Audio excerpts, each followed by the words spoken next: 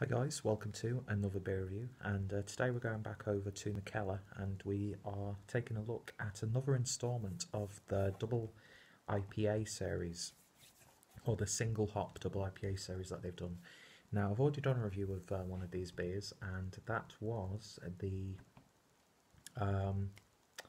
Amarillo version, which I thought was really nice. It was a nice like throwback to a classic, almost like West Coast IPA. Very resiny, very hoppy. The perfect antidote to the influx, which I'm not, I don't hate. I really quite enjoy, but a good antidote to all the New England style IPAs and pale ales floating around. So I'm a big fan of it for that reason. And another reason why I like this sort of stuff is when they're using one hop primarily. Sorry, I'm just a little bit preoccupied. When they use one single hop, it's great if you're getting into it to try and pick out characters and flavours and learn about the hop. And not that I'm at that level where I could like tell you straight away, yeah, this is definitely Amarillo. But I'd like to think I'm getting there, and beers like this are a good way to teach you about beers and ingredients and hops, and hopefully it's a good tasty experience as well.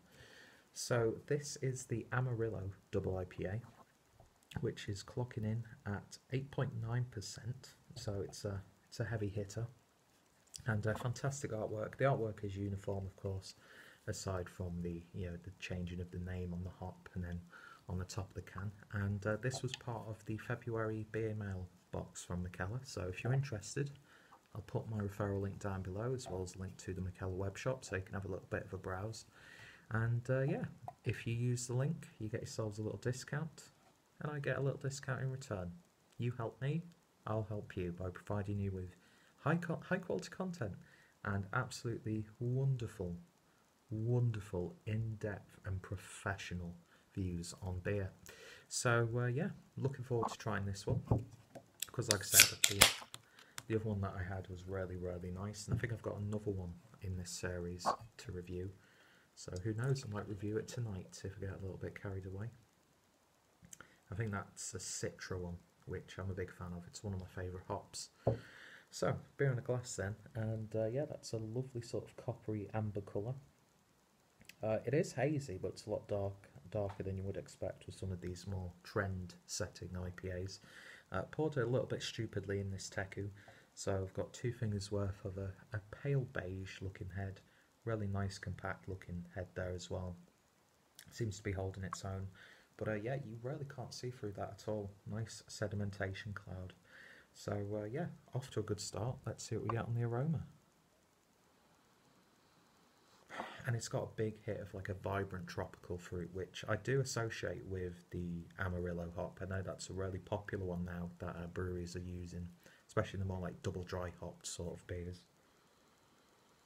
But then you get this lovely like malty, resiny backbone coming through, which I really like. It's an aroma that I like to smell every now and then, because it just seems to be most of the IPAs that I've been having recently have got these like just fruit bowl, fruit smoothie sort of characteristics, which again, big fan of, and the ones I've had in Mikkeller have been really good. But yeah, it's got that real dank, oniony, garlicky earthiness there, with this like sweetness, but then you get this lovely sweet caramel malt coming through as well.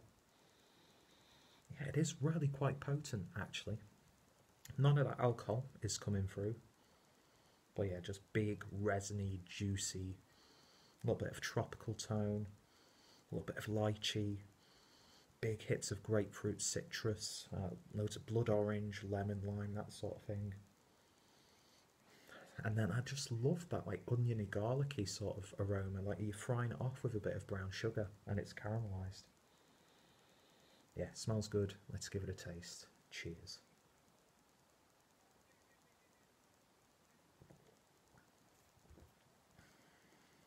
Ooh, that's lovely. I love IPAs like this. First and foremost, that ABV is masked so nicely. You might get the slightest hit of warmth going down, but it's got that sort of like palate wrecking aspect to it on the back end. Big punchiness. on the tongue. Loads of savoury characters in there as well. It's big and chewy, a little bit of a caramel flavour in there. And of course those hops are shining through really, really nicely. It's not a vibrant beer by any stretch. You wouldn't really expect that. But it's a big hoppy resin bomb for sure. And I said palate wrecker, it's not. I've had much more potent beers than this in the style. But yeah, it's really, really nice. Get a bit of blueberry in there, a little bit of a mango, loads of citrus. Like you've literally just got like a medley of citrus fruits and just squeeze them on your tongue, which I wouldn't recommend because you might get some in your eye and that can be pretty damn painful. Not that I've ever picked up a whole bunch of different citrus fruits full of acid and just squeezed it on my face, but I'm just merely pointing out that that's what it could be like. But yeah, it's really nice and rounded. It's potent, but it's not harsh. You know, it reminds me of the Hercules from Great Divide. It's got that big, like, classic American, like, in-your-face IPA character, but very, very drinkable. For 8.9%, obscenely crushable. The worst thing you probably get if you drink this too fast is maybe a little bit of, like, an acidic build-up, but if you take your time with it, absolutely lovely. And big, like, bitterness now, as I'm talking. Big savoury bitterness as well, with a hint of grapefruit. A lovely creamy mouthfeel as well. Not too heavy. Just the right amount of carbonation to help distribute the beer around your palate. Leaves your tongue a little bit oily. So satisfying. And yeah, I'm really, really enjoying this. Those tropical characteristics that I get from Amarillo are coming through so nicely on this one, but it doesn't get too sweet, it doesn't get too in your face, it doesn't become like a fruit bowl punch sort of beer. I love the resiny characters. I love the oiliness, I love the pininess. And then you've got a lovely fruity balance, a little bit of a caramel character, and then just this lovely grounded, savoury, oniony garlicky character. Just every character works beautifully together. So in terms of rating then, on Mikkeller's Amarillo Double IPA, I'm going to give that one a very solid 8 out of 10. Really, really nice. Amarillo slowly becoming one of my favourite hops. The more I'm getting used to it, the more I'm appreciating it a bit more. If I remember correctly, I think I liked the previous version that I had, or I can't remember what hop. I mentioned it like at the start of the video. But yeah, I can't fault that at all. And yeah, I'm going to take my time with this one because it is a little bit of a sipper. I don't want to rush it because that's when you do get the warmth and the burn. But yeah, sticky lips as well. It's better than a salty kiss though. Yeah, I don't think I've uploaded that review yet, so that's a stupid reference. And if you've not watched that review, it doesn't make sense. Yeah, I'm trying to be meta, trying to be clever. I'm the coolest drinker. I fail on all accounts, but at least I entertain you. Or I hope I do.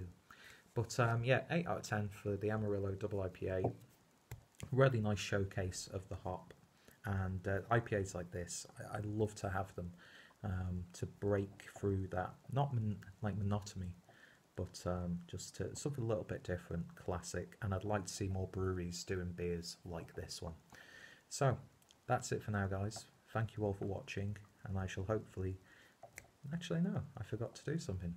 Go check out Mikkeller. Check out my Mikkeller playlist. If any of my friends and fellow beer tubers have reviewed this one, then their links are down below. Check out my Mikkeller referral link to get yourselves a little bit of a discount on your own Mikkeller beer mail or beer club box. And more importantly, I hope you join me next time for another beer review. Yeah, I was going so well, I was on track, and then I stumbled at the end. This could have been ended 2 minutes ago, but oh well.